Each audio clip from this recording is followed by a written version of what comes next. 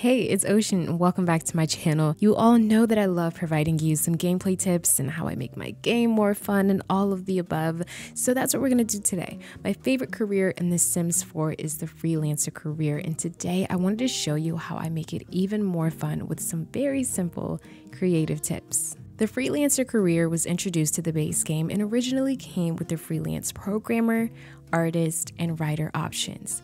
Since then, you have the ability to become a paranormal investigator if you own the paranormal stuff pack, a simply crafted creator if you own eco lifestyle, and a freelance photographer if you own the Moschino stuff pack. Being a freelancer has its benefits because you can set your own schedule and work anywhere at any time, which leads me to my first tip: get to work. Literally, working from home can get boring since you spend 85% of your Sims time at home anyway. So I like to download lots that replicate a workspace for my Sims so it feels like I'm actually going to work or I have somewhere to answer to.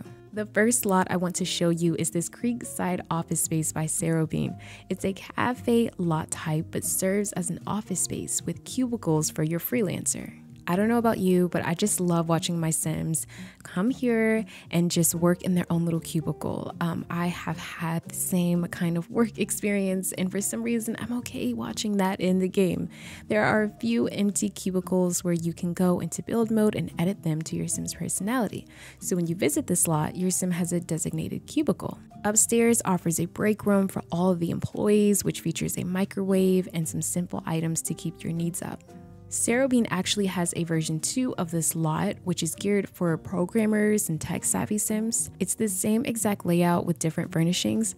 I love this version because you could actually have your Sim take on gaming-related gigs only and imagine that they're a game developer, or in the Sims 4 case, they could be a certified bug fixer or something. It's a really creative way. There's some gaming chairs, lots of just like gadgets and cool things in this version of the same lot. I have 3 more lots to showcase that help you achieve this type of gameplay for your other freelance careers too.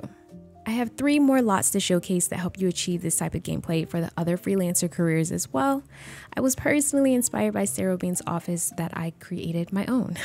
Here in Mount Komarevi, I created the wiofy office, which was designed with freelance writers in mind. Like the previous office, it features a cafe to grab a quick coffee, and it operates like a cafe lot type. The first 2 floors look very modern, but when you go to the top floor, that's where your Sim will work on the newest article, blog post, and so forth at their desk. It's not really fancy up here. There's a tiny bathroom, and there's really not much space, but I think it gives that hardworking Japanese influence atmosphere here. If you have a Sim that's a freelance artist, the Naked Gnome by bottsbotts is perfect for them. You have to include custom content when searching for this lot though, because for some reason the gallery tags it as having custom content, but there isn't any. This lot is so perfect for the city. It operates as a cafe because coffee and croissants are a must, obviously.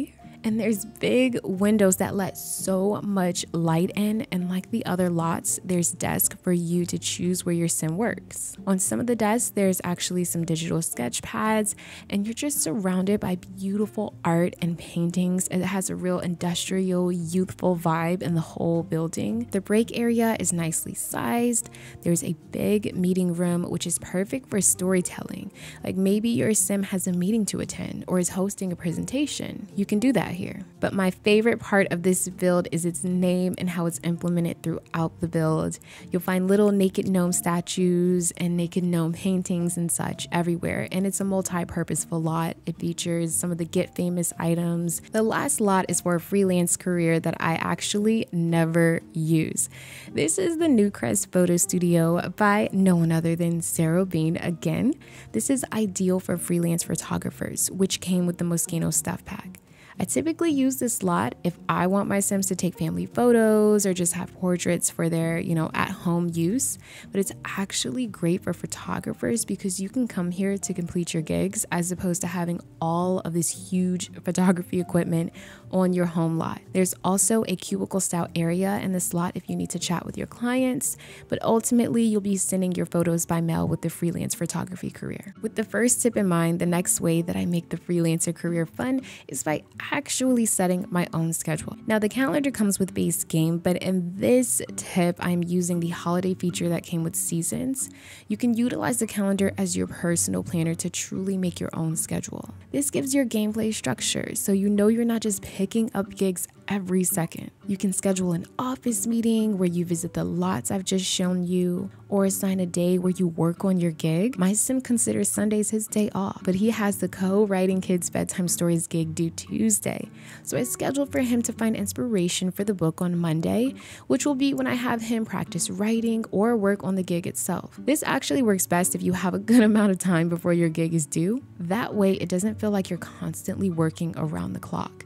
The idea is that you're not overworking your sim in such a laid-back career. I stopped reading the gig descriptions and it felt like my sim was working harder and not smarter. So assign days for them to work and eat up your free time. My final and probably my favorite tip isn't even actually using the Freelancer Career necessarily, but you can basically create your own freelance career by registering your career through the Ministry of Labor through the phone. This is a base game feature that I forget exists all the time, but recently I've had to use it when my sim was a self-employed candle maker. It's cool because you can write your job description and everything will fall in your sim's career tab. In today's example, this sim is going to be a yoga instructor. No, there isn't a yoga instructor career, but if you own the Spa Day game pack, there was a recent refresh for the pack which offered a whole new experience. The ability to basically be the masseuse and be the nail tech and be the yoga instructor. So now you can host your own yoga classes if you have at least wellness skill level 2. And after buying an instructor's yoga mat, you can go anywhere you can place your instructor's mat and people will come.